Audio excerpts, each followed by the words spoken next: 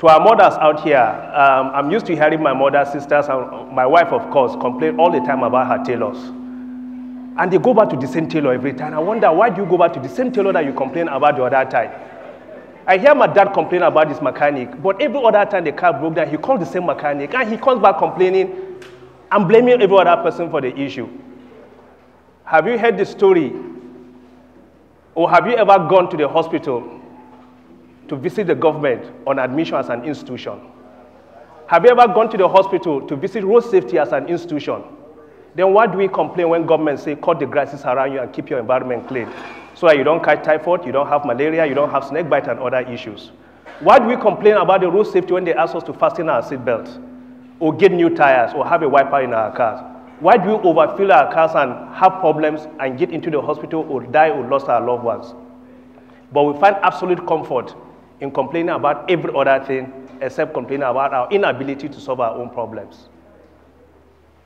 And so this is the circle we find ourselves. And these are the challenges we need to outgrow.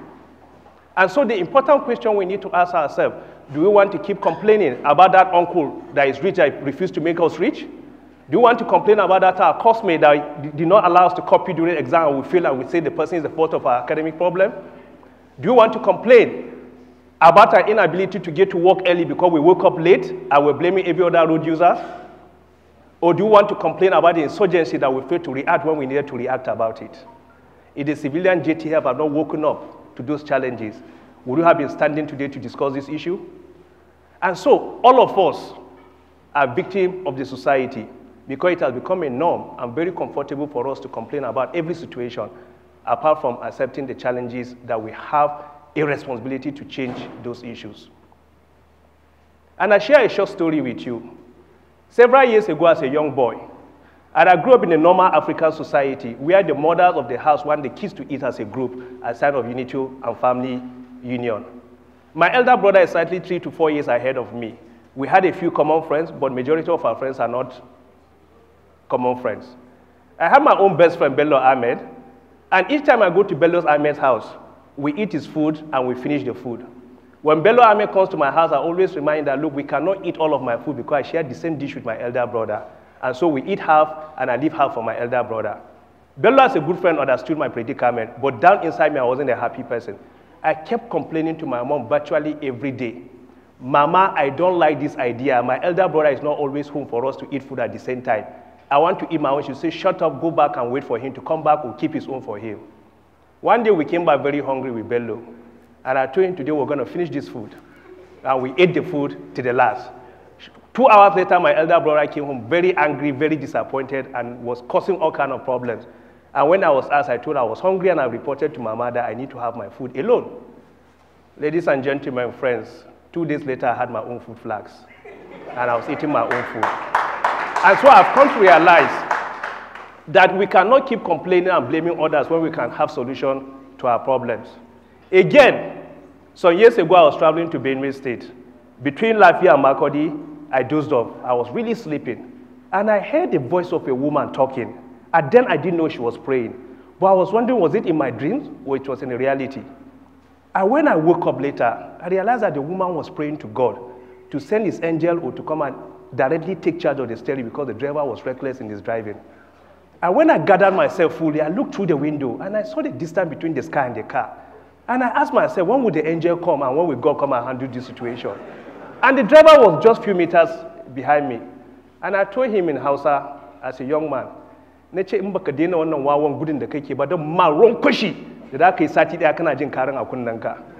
of course, we had this agreement for the benefit of my English audience.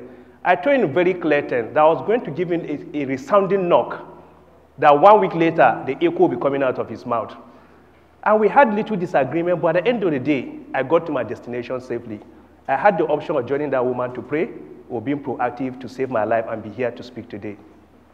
And so as a young man, I grew up in a community where responsibilities are given to me. And part of my responsibility today is speaking to great minds like you. And I hope to have more responsibilities. Why were those responsibilities given to me? Because people think I'm not going to join the bandwagon of people complaining and blaming others, but I'm going to do the needful to change the situation for the betterment of humanity. And as long as we agree that that's our major focus, we're going to shift from a pathology stage of identifying problem and holding on to problem to a visionary stage. And remember, what you watered and what you give attention to grow better than what you don't give attention to. Are we going to keep giving attention to our problems, or are we going to give attention to solutions? These are questions we need to ask ourselves. Young men in Nigeria gathered and complained so much about governance. You got a law that said, look, as young men, you could contest election. But young men choose to go behind elderly men and left their own young colleagues by the side and voted for older men, and today we are complaining that we are not part of a government. How can you be part of a government when you fail to form your own government and to support a young person to get into government? And so how long are we going to keep complaining about a situation that is within our reach? We talk so much about disunity in this country, but virtually every institution that needs to bring unity is no longer working. Some of us are product of government college, some of us are product of FGC, but how many of us today can send our kids to Janike to go and attend a federal government college?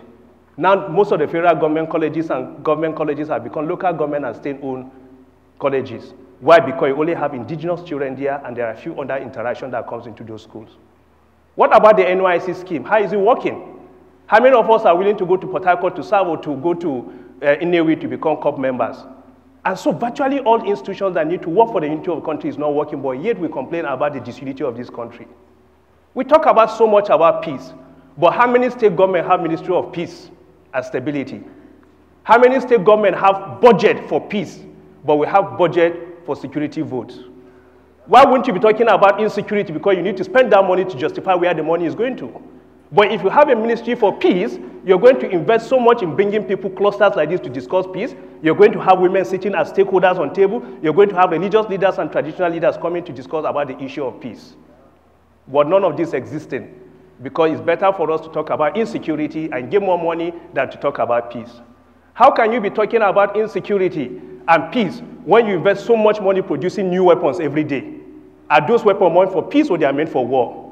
And so if we're serious about peace, then we need to start the productions of weapons. If we're serious about peace, then we need to have agencies that talk more about peace than those that talk about wars. Of recent, in Nigeria, we had the National War College. Now it has become the National Defense College. Why are we not talking about the National Peace College, where people go to learn how to live in peace? And so these challenges are not supernatural. They are man-made, they are women-made, they are human. And it's you and I seated in this hall today that can make the difference and change the situation. So, young men and ladies, as future leaders, as parents, as traditional leaders, as religious leaders, as stakeholders, we are all saddled the responsibility of making it happen. We're saddled the responsibility of giving quality service to our people. We have a situation where a sitting government is allocating and giving blame to outgone government. You have a situation where people within the same government are complaining and blaming each other. And amazingly, you have a government blaming its citizens about problems. So who is going to solve the problem? And how are we going to solve these problems? And I think all the various speakers, including the playlist that took place, have told us clearly that if we take our destiny into our hands, if we decide to go out of our comfort zone, if we decide to identify with the problems, we will be able to solve it. And so we need to be problem solvers and not people seeking for problems and waiting for that people to solve our problems for us. And when you sit around, you find out how much the international community are investing to make life better for us. The question I ask, don't we have rich men and women in Nigeria that can invest into those areas to make life better? We choose to complain. When the international community say we are corrupt, we keep shouting we are not corrupt, but we are not working towards to show that we are not corrupt because the system is not working in that direction. And so the father in the morning will say the mother of the house have not given him breakfast. The woman will say you kept me all night and I couldn't wake up early to give you breakfast. She now blames the kids that are running around to get to school. And the kids will feature blame their uncle that is rich and is not giving them money. And so I ask you this simple question. When you walk out of this hall today and you see a young boy being beaten by a gang of boys, what will be your reaction? If you walk out of this hall and a student told you that, look, a lecturer is harassing me, what will be your reaction? If you walk out of this hall and you find a rich man assaulting, dehumanizing, and making life miserable for a poor man, what will be your reaction? If we walk out of this hall today and there is no government, what will be our reaction? Are we going to have a system where there is no government so it becomes a jungle? Are you going to allow that young girl to suffer because she's not your sister, or she's not part of your family, or she's not from your ethnic or religious group? Are you going to allow that young boy to be killed by those kids, or what will be your reaction? I'm not asking anybody to give me an answer, but I'm asking you to ask yourself this question. How have you contributed to the peace in the Northeast? How have you contributed to the peace in Maiduguri? How have you contributed to peace in the neighboring communities? When the insurgency started, some people were celebrating it because they felt they were killing other people they didn't like. Some people celebrated it because it wasn't affecting them directly. But today we are all casualties and victims of the system. Whether you're in Maiduguri, Lagos, Port Harcourt, Sokoto, wherever you are, you're suffering the same pain. The money we're spending in keeping the troops here is money could have gone to better the lives of Nigeria students somewhere, or to put borehole or water, or give basic amenity to people. And we're wasting a lot of resources we cannot account for.